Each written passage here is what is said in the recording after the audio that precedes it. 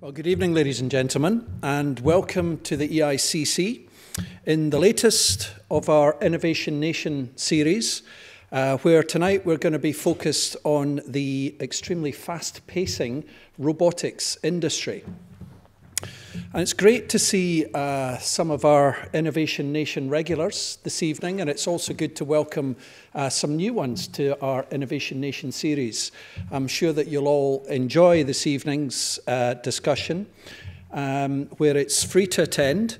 And talks, this evening we have two talks delivered by two experts who've given up their free time this evening to be present with us tonight. Earlier this year, the EICC welcomed the largest robotics network event in Europe when we hosted the European Robotics Forum. The event attracted over 800 of Europe's leading scientists, companies, and policymakers who were able to exchange their views on some world-changing ideas within the robotics industry. This is very much the essence of Innovation Nation, and also the EICC's new vision statement, which is to create an environment which inspires ideas to change the world. Now, our first speaker tonight is Dr. Thusha Rajendran of the Edinburgh Centre for Robotics to talk about what robots tell us about ourselves. Thusha will be followed by Professor Ruth Aylett of Heriot-Watt's Mathematics and Computer Science Department, who will discuss creating robots that care. If you'd like to ask our speakers any questions this evening, there'll be a question and answer session once both presentations have concluded. But now, please welcome this evening's first guest speaker, Dr. Thusha Rajendran.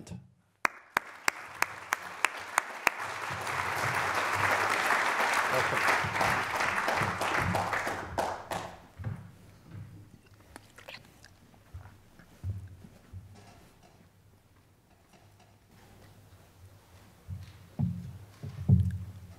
So thank you very much for that introduction, and thank you very much everyone for coming tonight. What I'm going to be talking about is what robots tell us about ourselves. And I'm a psychologist, and I work with Ruth and colleagues who are computer scientists. And as we try and understand robots and build better robots, we find that we need each other in a way that we haven't done before. As with many people, my first introduction to robots was through the art form of the last century, which is the cinema. And I hope to show you through my slides and my presentation about how art and science, especially in this format, kind of merge together and how they need each other. I'm giving my age away here, but Disney's Black Hole was one of the first films that I saw with robots and immediately fell in love with them. Roddy McDowall voiced the wonderful Vincent. There's also Bob and the evil Maximilian. Fast forward 30 years later, there's a photograph of me with Pepper, one of the most widely available and popular robots at the moment, commercially available to you for £20,000. The price is something that will undoubtedly come down, but what we try and do as psychologists is to make robots available to us and make us want to work with them. So I guess as my starting point, I don't want to get too political, but we did have an election not so long ago, if you can bear to think about it, and one of the things that came up was about the social care crisis and how we deal with this, an aging population. If you notice, in this slide here, we have Pepper the robot interacting with people in Japan. And Pepper is very popular. In fact, Pepper, I believe, is used by one of the banks as a front of house. And you see Pepper interacting with these elderly individuals here. Anybody seen Robot and Frank? It's a fantastic film, both funny and poignant, and sort of explores some of these ideas. Eventually, I think he's a retired bank robber or something like that, and starts to rob banks again, or starts to be a jewel thief. So here we have art and science melding together to inform each other. One thing is for certain is that we love robots. There's no doubt about it. As I go through these slides, you'll see, wow, I recognize that robot, I recognize that robot. The first iconic robot, really, in cinema was Maria. So iconic, in fact, that it's become part of popular culture for Metropolis. And she was designed by the evil genius Dr. Rotwang. Well, R2-D2 and CP3O hardly need any introduction, but George Lucas used them in a very interesting way. He watched the film Hidden Fortress by Akira Kurosawa, and here the story is told from the lowest possible denomination, and they're the peasants. So I'll come back to this theme as robots, as peasants, as servants, and how we view them later on. But they tell this fantastic seascape of a story, of a space opera, through this very, very low-level sort of viewpoint. And that's how George Lucas used them. And they have the wonderful K2SO from Rogue One. Chappie, wonderful film from South Africa, also gives us an indication of how we view ourselves, and Short Circuit from the 1980s. So this is Johnny Five. Well, we like robots an awful lot. Ex Machina, a wonderful film. Wall-E comes, very sort of existential film, comes from a silent running tradition of loneliness. One of my favorite robots, and I'll come to him right at the end, is Crichton from Red Dwarf. I'm currently indoctrinating my 4-year-old and 6-year-old children through watching Red Dwarf. And Big Hero 6. Anybody seen this? I recommend it. I went in thinking it was going to be about fun and robots, and ended up crying my eyes out because it was about loss and bereavement. And if anybody thought about social care and looking after each other, well, Baymax would be a wonderful carer, I would have thought, as well as being a hero. Well, we love robots actually an awful lot. And fast forward on from Metropolis, we go to our next robot, which is Robbie the Robot. So in Forbidden Planet, we have a Shakespearean take, The Tempest. And Robbie the Robot obeys Isaac Asimov's 3 laws of robotics. A robot may not injure a human being through inaction, allow a human being to come to harm. A robot must obey orders given to it by a human. Human beings except where orders would conflict with the first law. A robot must protect its own existence as long as that protection does not conflict with the first or second law. So these are all from a writer from science fiction.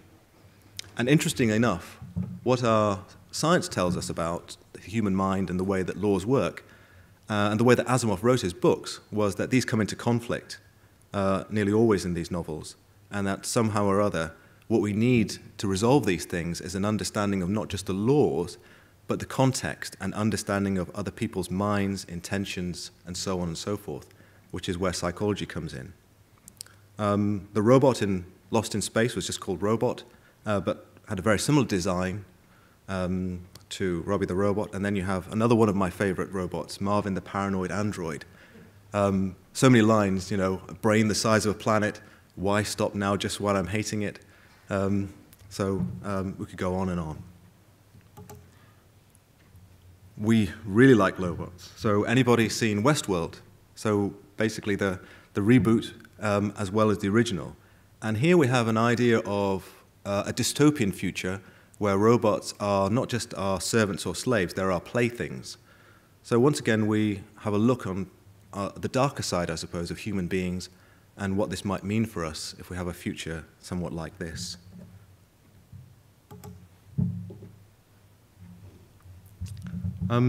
This is, again, one of my favorite robots. This is effectively Homer Simpson in robot format.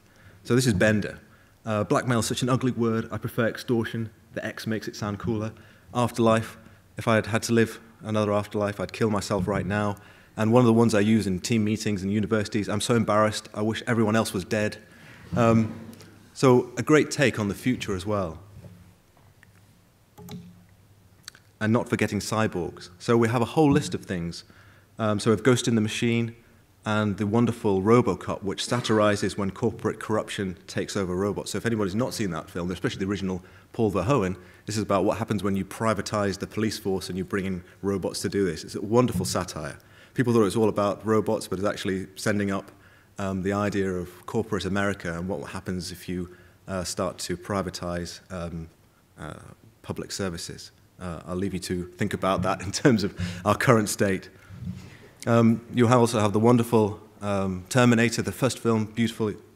And I put in here data. I'm going to come to him later because Gene Roddenberry used him in a particular way to reflect on us in a similar way that he used Mr. Spock to try and understand our emotions.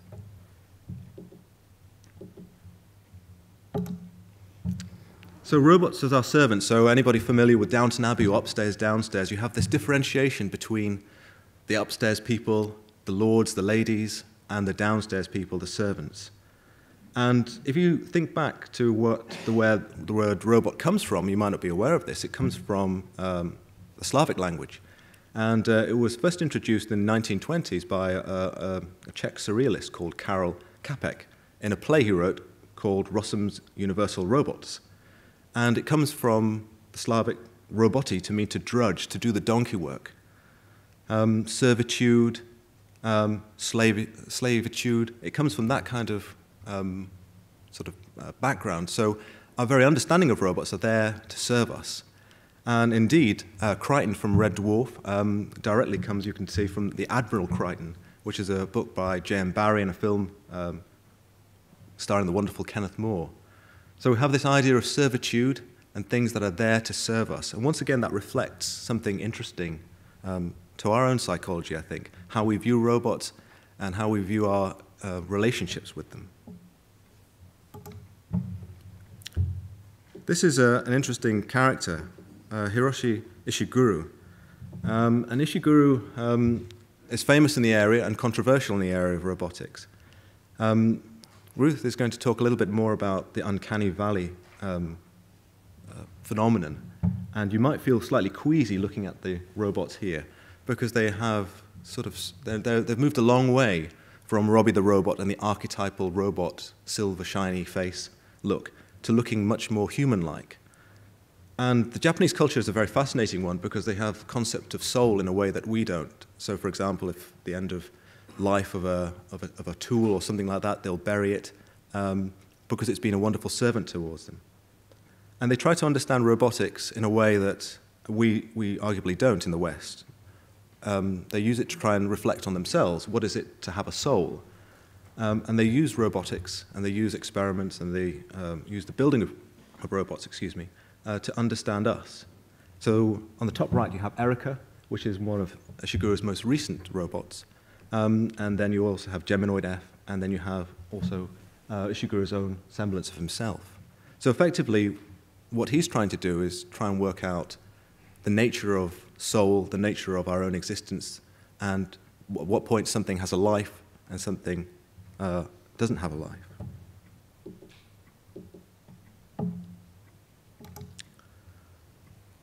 I won't bore you with too much philosophy, but this is René Descartes, and we are still influenced heavily by Cartesian duality, this mind-body duality, and the idea that are we beast machines, as he called us. So we argued that humans, we are rational creatures, and whereas the beasts, the creatures, have emotions. And are we humans, are we machines in a way that are similar to robots but have souls? So the idea of understanding emotions is something that's very important to us as human beings, and our understanding of robots helps us to better understand where the delineation lies between understanding of mental states, understanding of emotions, in a way that we wouldn't know beforehand. This is a seminal text when I was an undergraduate and master's student, written by my PhD supervisor, a man called Peter Mitchell. And at that time in psychology, we were trying to understand mental states, how we understand other people's emotions, how we understand why people do what they do. And the way we tried to do that was by looking at three areas. And one of them was children. So I'm a developmental psychologist, so I look at how children develop, at what point children start to understand other people as having a mental state, other people having emotions, feelings. This usually comes online around about 3, 4, but we have the beginnings of this earlier in life, in infancy. We also try and understand what's going on in terms of mental states and theory of mind through looking at people with developmental conditions. So my other area of interest is in autism. And the area of autism and robotics has really melded very well. Then we look at non-human primates, apes, chimpanzees, our closest cousins, our closest relations, and can we infer from their behavior that they have mental understanding in a similar way to humans? If I were to write this book again, I would add also robots, including virtual characters as an extension to this, because we understand ourselves better through understanding our interactions with robots.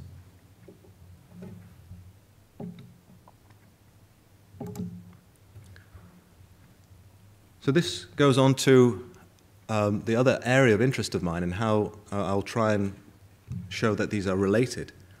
What do people with autism tell us about ourselves? There's a whole generation of children, unfortunately, who don't know Sesame Street, including my children, but I grew up with it. And relatively recently, there was a Muppet character called Julia, who has autism.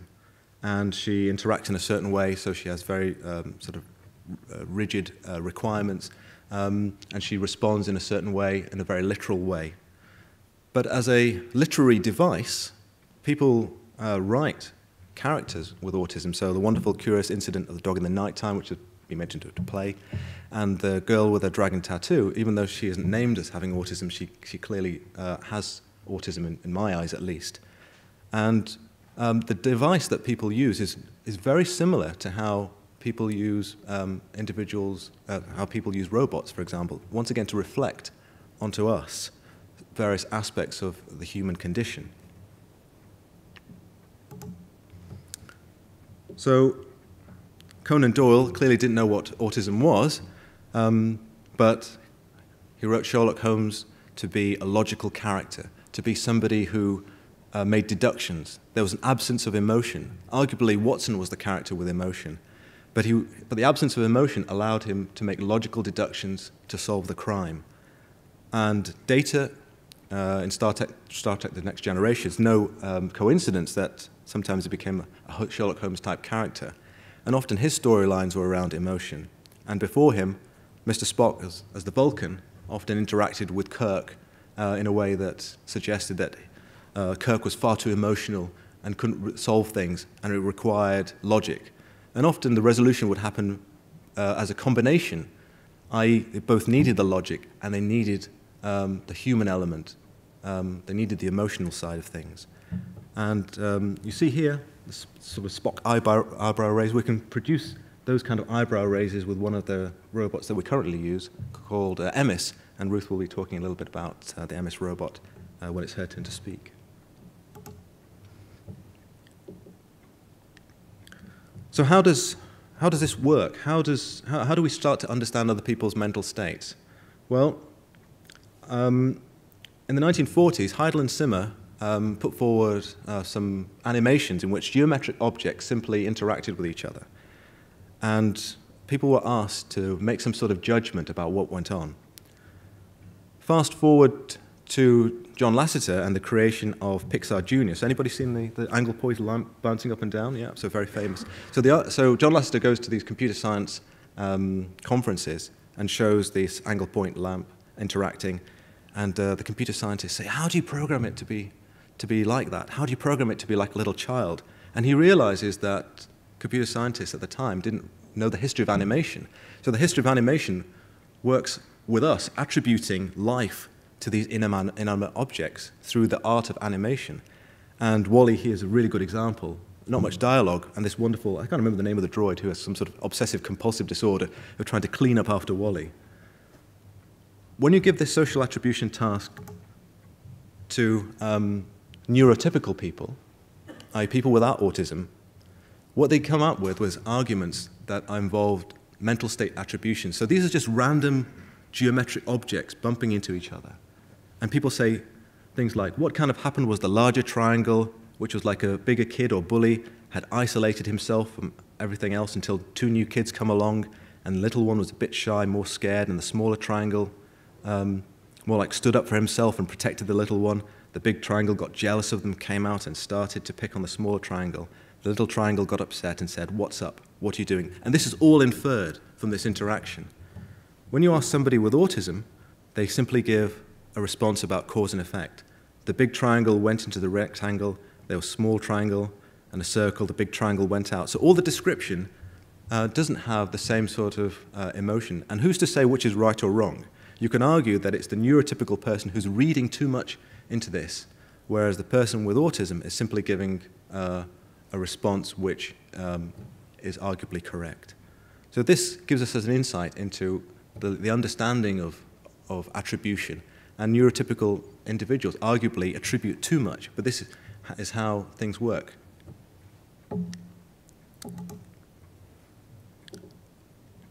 So I'm not going to go into too much detail about this, but one thing we know that when we ask children about robots is that they believe that they're a separate category.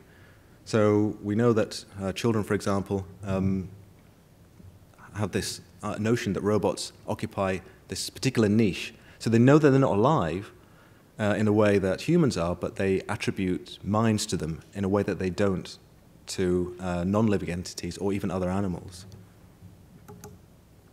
So these are the expressions. I won't go into too much detail. Ruth will talk about these, but these are the kind of expressions that we show from the robot that we're currently using. And the top half are all positive expressions, and the bottom are all negative.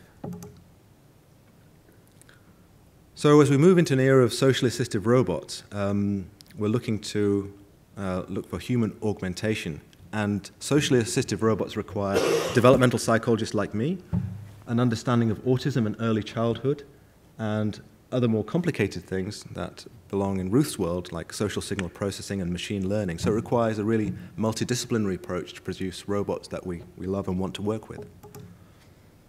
And finally, there's this big work looking at robots specifically in autism because of this unique way in which people with autism interact and allow us a window into the human condition, which allow us to both build better robots for them and better robots and better systems for us. So it's a win-win situation. And I've written at length about this, how robots can help us embrace a more human view of disability. Oh, sorry. Finally, I'll end with a little clip from one of my favorite programs, is Red Dwarf.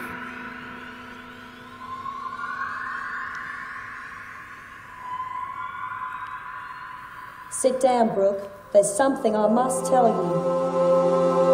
What is it, Kelly? I wasn't with Simone that evening, Brooke. I spent the night with Gary. Your ex-husband, Gary? My business rival? What are you telling me, Kelly? I'm saying Brooke Jr. What about Brooke Jr.? He isn't your android.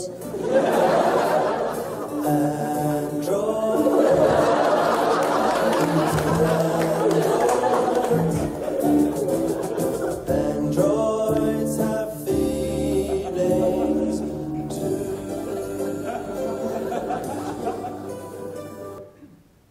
Thank you very much.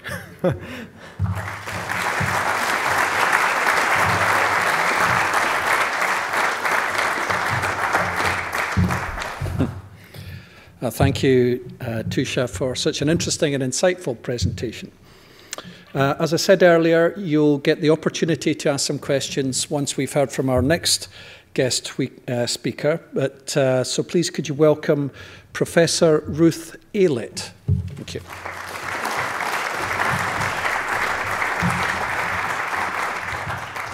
Hi. Well, what I do, I describe as social robotics. I research human-robot interaction.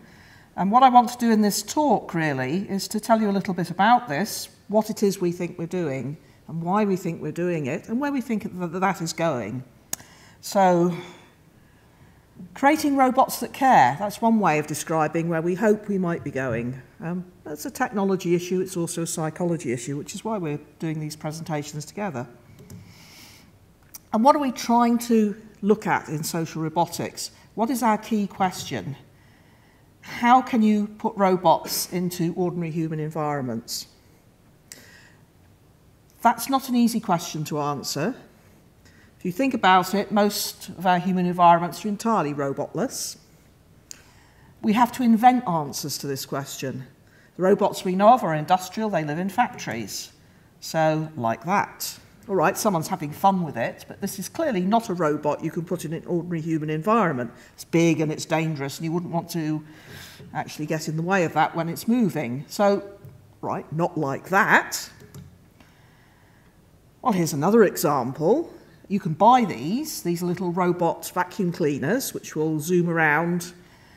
Do not, as far as I know, pass the Lego test. Anyone who's used a vacuum cleaner will know that Lego wedges just nicely in the underneath of a vacuum cleaner and burns your motor out. A human, if they're sensible, does not pass the vacuum cleaner over the Lego. This one doesn't know about that. And where's the social interaction? All right, it can zoom around the room and go and live in a cupboard, but it's kind of almost living in the house as if it was leading an independent existence. It's not really socially located. Well, this one isn't either, is it? This is a robot that does bomb disposal. Yes, it's used around humans. It's usually remotely operated. It's in an environment that's too hazardous for us to want to put a human in it because the bomb might explode, and you'd rather the robot exploded into pieces than the human did.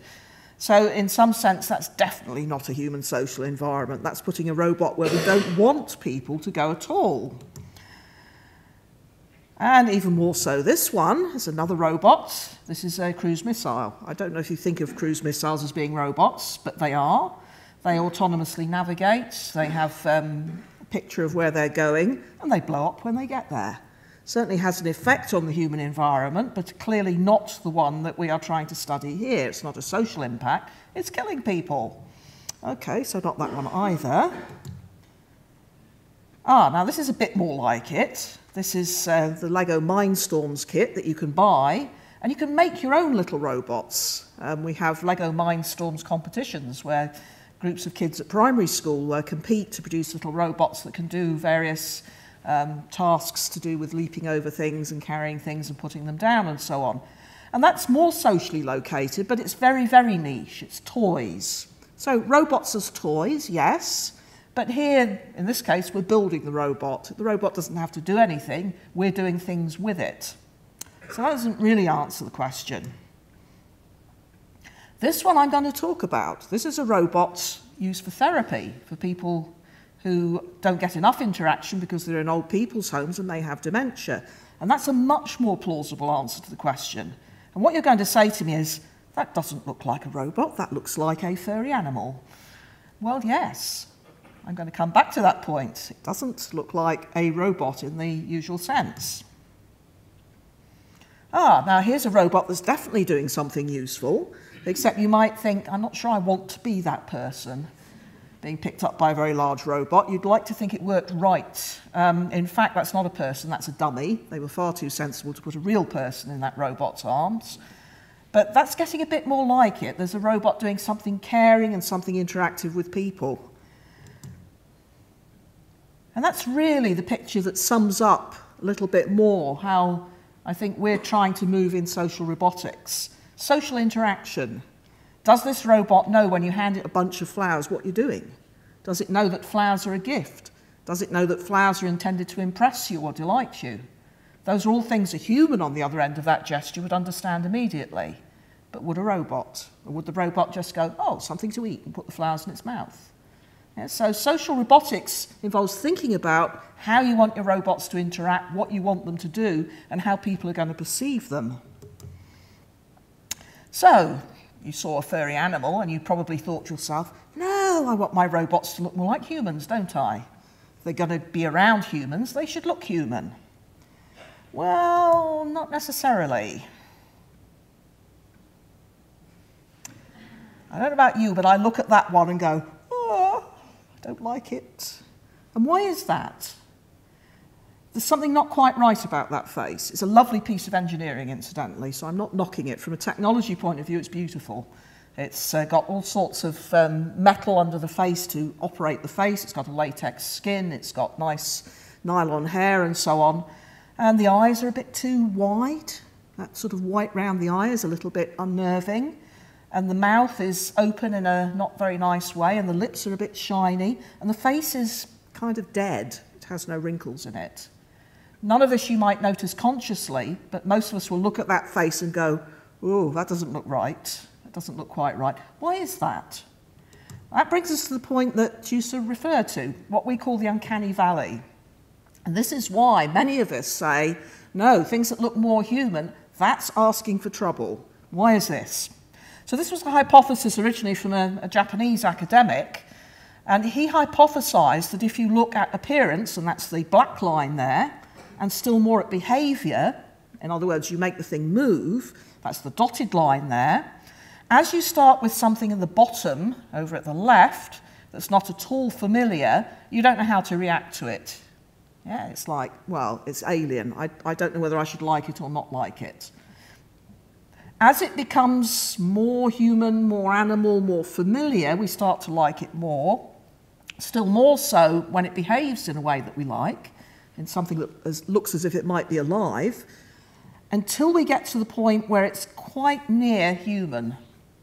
And at that point, you see a huge drop, and people going, as I showed you with that one just now, I don't like that very much.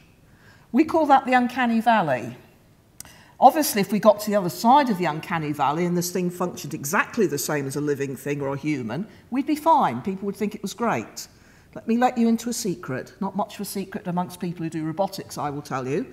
We cannot do that. We have no prospect of doing that in the immediate future. The more you do robotics, the more wonderful you see living things are, even quite simple ones. That means that the minute we start producing robots that look quite human, we fall into the uncanny valley. Something's not quite right about them. If it's not the appearance, then it's the behaviour. Something that looks really human and moves with a jerk, because we're engaging our human capacity to respond to other humans when we do this. We use this capacity all the time, unconsciously, to react to each other. And when something's not quite right, it upsets us. Think of people who are drunk. You don't like them. You're not quite sure what they're going to do next. They're not quite right. People who have facial disfigurements suffer from these very negative reactions. And again, you may feel a very negative reaction, even though you know you shouldn't do. It's an instinctive reaction which you can educate out of yourself. And again, it's because it doesn't look quite right. That apparatus you're using to engage with a human isn't quite working. Our well-known prejudices and bigotry about people who are not one of us, who look a bit different, yeah? We don't quite know how they're going to behave. All of that apparatus is involved in the uncanny valley. And because we're designing robots that are not going to work the way humans or animals do, the same way, we have to be very careful not to fall into that uncanny valley. So this is why you'll see a lot of robots that don't look that human. And the ones that do, very many of them are a little bit creepy.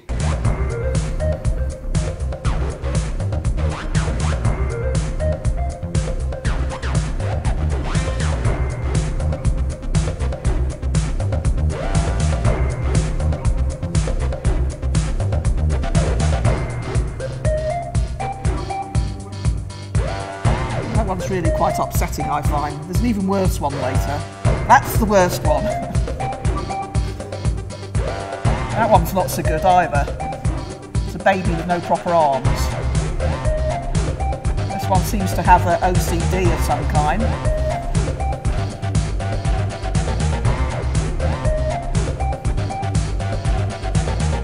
That looks like Choky in the film. Anyone seen that film? Yes, that's definitely, don't like that one. So you see that plenty of us have managed to produce robots that fall smack into the uncanny valley. It's very easy to do that. So do we want things that are really naturalistic, that really look like nature's products, or do we want something we believe in as a character? These are not the same thing. That's natural, okay? Can you interact with it? Well, it's a mouse, for Christ's sake, yeah? It's going to run around the kitchen. Your interaction is probably confined to trying to catch it, or throw something at it, or run away from it. This, on the other hand, is a character, and a character we love, and a character we feel we know something about, and a character that we can identify with. And if you saw that running around the kitchen, you'd be rubbing your eyes and wondering what had been put into your last drink. But that's believable. It's not naturalistic, but it's certainly believable. And in animation, you see this all the time. So here's another example. That's a line drawing. It's not a real gosling. This is the ugly duckling. Goslings don't look like that. I know, we have them on the pond at work. And you look at that, and not only do you believe in it as a character, you identify it with emotionally as well, and you can look at that and go, oh, the poor thing. It's upset, it's miserable. This is just the animator's art. This is lines, this is pixels, this is not real. And we know that. We know it's not real, we know it's not alive, and yet we're willing to believe in it. And believability is mostly what we're aiming for in robotics. Something that is believable as a character in a social role, but not something that's naturalistic, that's indistinguishable from the things we find in the animal or the human world. When we interact, we're often applying what we would call theory of mind. And again, Thusha referred to this because it's a concept from psychology. Here's an illustration of what we mean by it. This is the Sally-Ann test, and it's used as a diagnostic tool with children who may have an autism disorder. So there's Sally, there's Anne, there's a basket, there's a box, and Sally has a ball, puts it in her basket, goes for a walk, and while she's out walking, Anne takes the ball out of the basket and puts it in the box. So the ball is now moved, and Sally comes back. She wants to play with her ball. Where will Sally look for the ball? Anyone like to tell me? In the basket or in the box? In the basket. Now, how do you know that? You know that because you've put yourself in Sally's shoes and you said, Sally wasn't there when the ball moved, so Sally doesn't know that the ball has moved, and so Sally is going to look for it where she last left it. You have used your theory of mind without even worrying about it. You just do that. Someone who has an autism disorder is more likely to say she will look for it in the box because they've seen it move to the box, and therefore they know it's in the box, and therefore everyone knows it's in the box. In other words, it's much harder for someone with autism to apply a theory of mind. There's a lot of discussion about this, but this is why it's used as a diagnostic tool with children. We do this all the time when we're interacting with things socially. This is why you get the uncanny valley, because you can't apply your theory of mind to something that's not quite right. And if you can't apply your theory of mind, inherently you have no idea what it's going to do next. And that's not a nice feeling. What we're using quite often is what we would call social signals or expressive behaviour, and we're using this with our theory of mind to work out what's going on in there with that person. So, facial expressions.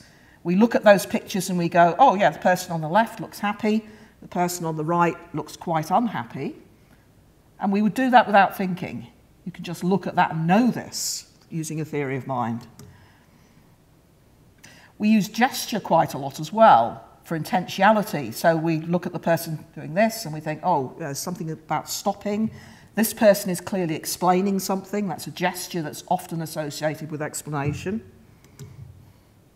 We use glance a lot. So when we're interacting with each other, we use glance in very sophisticated ways. We look and we look away. When we're doing something together cooperatively, we may both look at the object, as you see in the bottom right there, that we're trying to do stuff with together. So we use glance to know whether we're focusing on the same thing and how we're interacting. And we also use even posture. So irrespective of the facial positions, you can tell that the person on the left has been defeated, and you can tell that the person on the right is celebrating. Even if I took the smile off the face, you'd still be able to tell that because of their posture. So again, we're processing this information all the time. So one of the things we do in social robotics is to try to give our robots this type of expressive behaviour. And we do this because we know that people want to apply their theory of mind to the robot. They want the robot to be transparent, if you like. They want to understand what the robot is about. And if they can't do that, they don't want it around them. So robots that are going to be in our ordinary human environments have to be visible to us and to our theory of mind. We have to know what they're about. So here's another video. Cześć, mam na imię Ernest. Jestem robotem i lubię sobie stroić miny. Pokażę ci fajną minę, a ty potrafisz ją powtórzyć.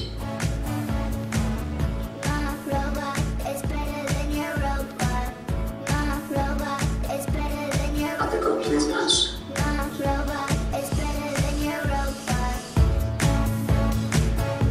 Dasz radę ją powtórzyć? Just to prove you don't have to be naturalistic, Taki mi na pewno nie zrobisz.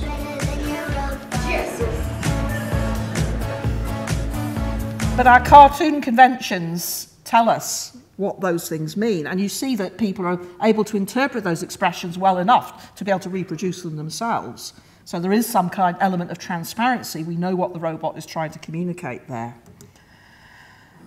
We've tried this with our own version of that robot, which we call Alex, a couple of weekends ago in the Glasgow Science Centre, in fact. And what we're trying to do is to see whether people can read approval and disapproval of a robot. We had a little task where people offered Alex actually plastic fruit and had to decide whether Alex wanted the plastic fruit for the breakfast or not, and put it in a box saying like or dislike.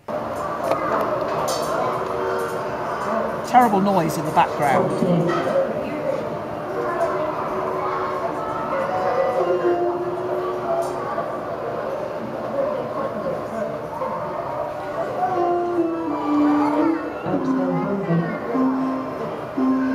The next one was supposed to be a positive expression, but everyone thinks it's negative. You will too, I bet. Does Alex like ice cream?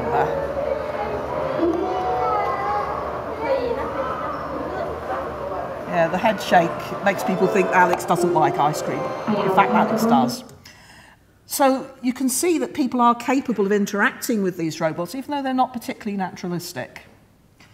What we're trying to think about is what we would call empathy. Do we know what people are feeling, and do we respond to those feelings? If it's a robot, do we know what it's feeling, and do we respond to those feelings? And what about the robot itself? Can it respond to our feelings? Can it do something which looks the sort of thing a human would do? So here we see, from expressive behaviour, we know the dwarf is sad because he's crying. Here we know, well, it's a sad scene, isn't it? So we know they're all sad. Again, we do this all the time without thinking. Here we are trying to do this with a very small robot.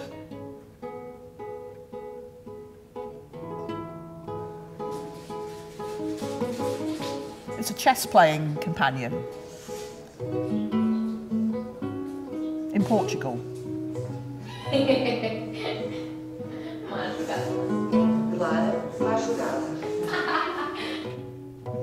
So the cat is being a friend of the person on the right and is therefore sad when she makes a bad move and sad when her opponent makes a good move.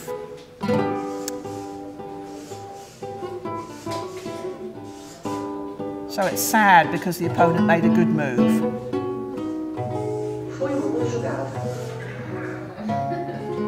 So there you are, trying to make the robot empathic. If we're going to put robots into situations where they're fulfilling a therapeutic role, it's pretty clear that you have to do this kind of thing. I told you you'd see the seal again. Here's the seal in action. So this is being used in a hospice in America, I think. And this isn't a robot that does anything dramatic. It's responsive. It makes this weird noise. It likes being stroked.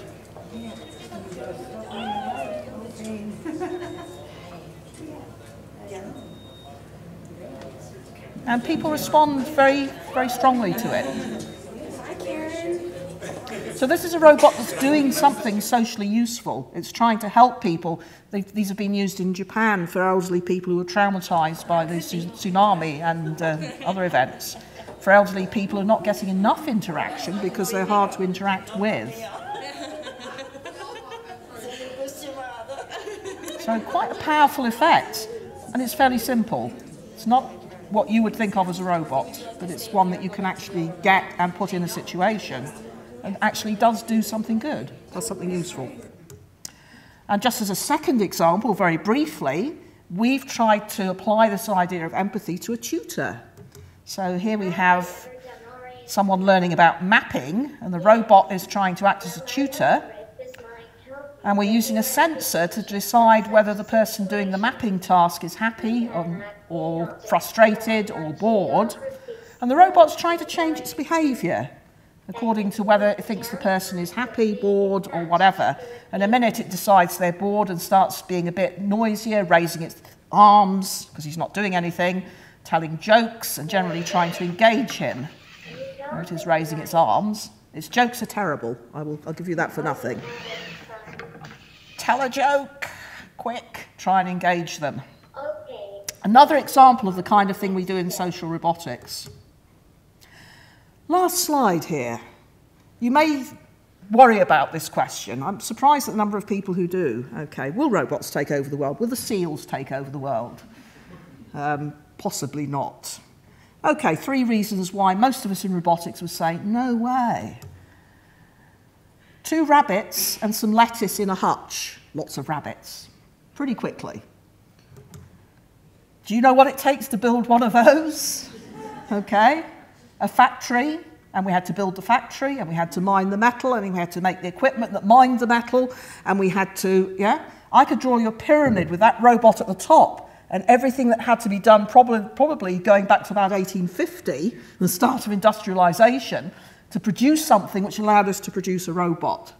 We're never going to reproduce robots the way rabbits reproduce. So that's definitely a problem, okay?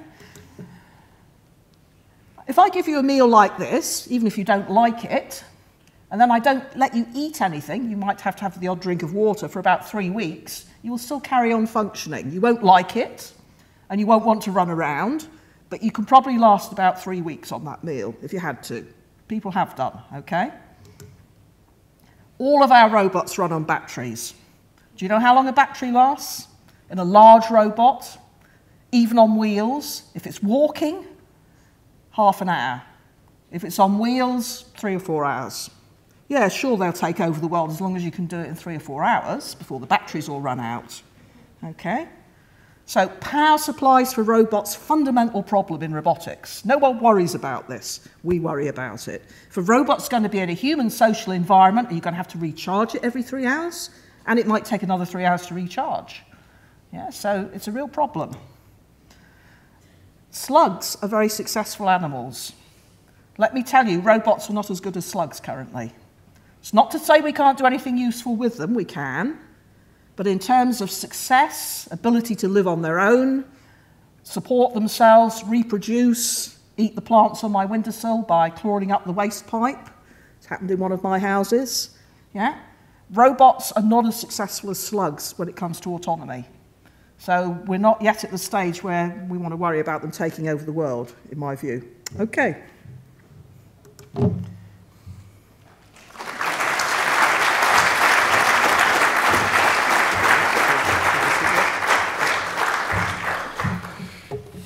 Well, thanks very much, Ruth and Thusha. We can now take some questions. We've got 2 roving mics either side of the room. If I could just ask, if when you want to ask a question, if you just wait for the microphone, that'd be much appreciated. So, first question. Anybody? Right at the back there.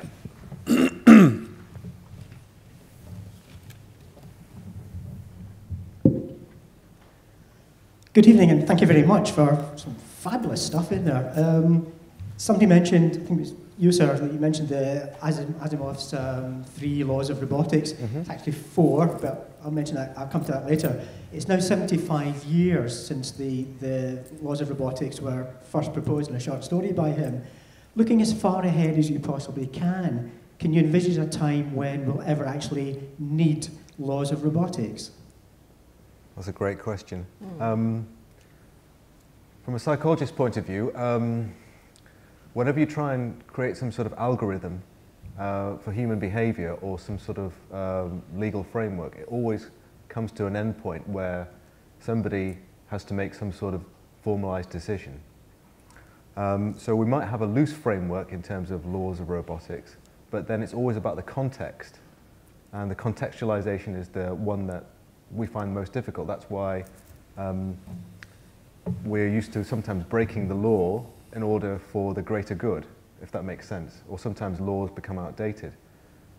So I can imagine a future where there are parameters, but not the laws as Asimov suggested. I don't know if you want to add anything to that, Ruth. Yeah, I mean, it's a very difficult question. The thing is that the laws were far too simple if you look at human social behaviour. Yeah, we're capable of doing some dreadful things. What we're talking about is ethical behaviour, really, here. And primitive ethic behaviour is not hurting people, not killing people, not creating chaos around you and so on. But ethics is a very difficult field for humans, and once you put robots into human environments, and this is what a lot of his stories are about, the ethics become as complex as our own ethical problems do. So you might say a robot should never tell a lie. Okay? Right, there's a military coup. Your classroom robot is standing in the classroom, soldiers burst in, and they want to know if any of the children in there belong to whatever section of the population they're victimising. Is that child, yeah, in World War II it would have been Jewish, yeah? The robot does not say yes, even if that's true, because that's an ethical position, yeah? Even on the small scale, if you're caring for somebody, if you're a robot in somebody's own house, and somebody has come in late last night and just gone to sleep on the sofa because they'd been in the pub for hours and they were a bit drunk, and someone says to them, were they drunk last night? Is yes the right answer? Or the classic question, does my bum look big in this? Yes is usually not the right answer, in my experience. Ethical questions are difficult. So we have no choice but to confront them now, because any time you put robots into human social environments, you're going to confront ethical questions like that. Privacy, security, who has a right to know what, yeah? So yes, now we have to worry about it, but not quite in the way Asimov did, would be my answer. Okay. All the more necessary, the more dependent we become on robotic assistance. Like we showed in the video, when you get older, when you have robotic carers, you have to interact more and more and more with them. So there will be a degree of that ethical conundrum. Absolutely. Yeah, agree.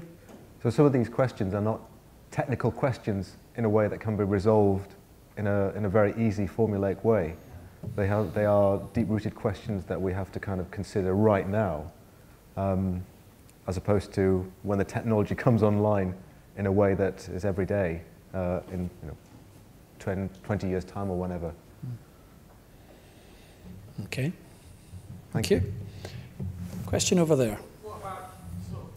Just the microphone. Thank you. What about theoretical organic circuitry? So if a synapse sort of conducts electricity, so could you literally grow circuit boards? Are you alluding to the fact that humans are both electrical and organic? Yes. Yeah, it's a very interesting question. So one of the ways that we try and understand the mind is through computational. So our humans, do we reason in a way that we can understand in a robotic way? Are we just sort of input-output devices? But we're also organic and we're also neurochemical as well. And that gets a little bit more complicated. That's possibly why we are incredibly sophisticated in a way that robots and other artificial intelligence systems aren't. Because we have also chemical messengers and other things going on, and the endocrine system. And to my knowledge, there's nothing that is close to being replicated in that. I don't know if you have... Well, we don't understand how it works is one of the problems. So we don't understand how brains work properly, even quite simple brains. We don't really understand exactly how it's working. You can't grow things that you don't really understand. They just won't work. I mean, that's probably the bottom line. Until you understand what you're doing, there's no point. What people have tried to do, and again, for me, raises some ethical questions, is to combine some fairly primitive living things with electronics. So somebody, for instance, added some circuitry to a lamprey, which is a not very functional animal. It's quite a lowly animal. So you've got a sort of cybernaut lamprey. Didn't do anything very interesting because lampreys don't. But at least there was some possibility of understanding what it did and using the output from its nervous system to do something different. So there have been experiments of this type, trying to combine living things with circuitry. We do this, of course, with humans in order to mend bits that are broken. So we stick in pacemakers, we stick in artificial limbs. We're starting to deal with paralysis by routing electrical connections from the break in the spine down to appliances further down the body and so on to help people learn to walk again. but we understand too little about how we're doing this to be able to do it very well. I suspect that the gears and motors, the computer in a box version of a robot is inherently limited. We're never going to solve the power problem for a start. I doubt that we're going to solve the mobility problem. These things are just not flexible or mobile in the way slugs, as I said, have a lovely squeezy action. They can squeeze into little crevices because they're squidgy things. So I suspect that living things are highly superior to robots. I'm a little bit concerned about where some of that engineering might go. Once you start involving living things and engineering them, then I think the ethical issues get a little bit more serious. Cheers. Okay, thank you. We've got time for 2 more questions. So this gentleman at the front. You were describing how robots can give the impression of human emotions so that people can interact with them. But underneath, the robot isn't really feeling those feelings. Is there a problem there, that it's fundamentally a lie that you're projecting? Yeah, I mean, this is true of artificial intelligence in general. Artificial intelligence isn't intelligence. Modelling of emotion is not emotion. You can model rain, it isn't wet. The problem you have is that people impute social agency and you cannot stop them doing it. So, the Paro robot, I've got a film called Mechanical Love which shows the Paro being given to a woman when it was being tested in a German old folks home. And they show her the robot, they turn it upside down, they unzip the robot, they show her the mechanics inside. She is in no doubt whatsoever that this is not a living thing, okay? It's a robot, it's a piece of equipment. They give it to her. She treats it exactly like a living thing. The people running the old people's home get really furious because she's so attached to it. Yeah, she obviously hates being in the home, I would say, looking at the film. You can't stop people doing it. It's our problem. So you're right, yes, it's not a real thing, any more than Mickey Mouse is a real character. Yeah? Do we feel that we are doing something really evil when we show people a film, yeah, and we see characters doing all kinds of things that don't happen in the real world? You have heroes being heroic and villains being villainous. We do this all the time. We fictionalize everything around us, but you can't stop people doing it. I think, take Descartes. In the Descartes world, you have this idea of, I think, therefore I am, the very thought. But I think it was, so there's one way of viewing human existence in terms of thoughts, but there's a lack of emotion there. And there's a nice quote by, I think it's Hugo von Hofmannsthal, who was the librettist for Richard Strauss, who said, "Where does reality lie in the greatest enchantment you have ever known?" So there's another view of reality. The reality of our existence is emotional, and we can infer emotions, but does that make it any less real? No, it's our perception is, in a way, our brains are doing all this for us. We're in the matrix. We just don't know it. Your brains are producing this wonderful, smooth world in which everything is happening in a way that we can interact with. But the reality is, just from our vision point of view, it's all jerky, it's upside down, it's small, but just our perception of the world. So in a way, it's a beautiful illusion that we live in, but nevertheless, it's real. Okay. It's a good question. And we've got one more question, if anybody wants to ask. Gentlemen. Just one question. Who's, in your opinion, is the biggest, who's the biggest employer for the graduates studying robotics, graduating in robotics at the moment? Depends what sort of robotics you're talking about. So there's a whole field of industrial robotics where you're dealing with factories which have been wholly engineered round robots that have no sensors to speak of and just do repetitive actions, okay? The biggest employers of those people are the companies that make industrial robots, of which Britain doesn't have one anymore. Mostly in Asia, where there's a huge industrialisation of manufacturing. So car factories also, large-scale manufacturing, which we don't have anymore in this country to speak of. Okay, so those are the people who employ industrial robotics people. Social robotics is new. The employers of social robotics are those people who want to do things with it. Automatic cars, so your Googles, your Ubers, are investigating it, but it's still early days. Service robotics, companies making appliances like the vacuum cleaners and so on. So it's still quite experimental industrial research, that kind of robotics. I suspect that you will find niche products like the Paro appearing, where you will get particular companies targeting particular sorts of applications for this type of robot, and they'll be the big employers. I would say jump onto it now if I was running the UK. I have said this when anyone's asked me in the UK. Jump on this now, make the UK a world leader in social robotics, because you've missed out on the industrial robots, good and proper. You're not going to get back there again. Get into social robotics before it becomes big. Okay, thank you very much. And that brings this evening's session to a close. So thank you very much to the audience, to you, the audience, for participating this evening. And of course, thanks goes to Ruth and Thusha for giving up their time to speak to us tonight. So thank you very much.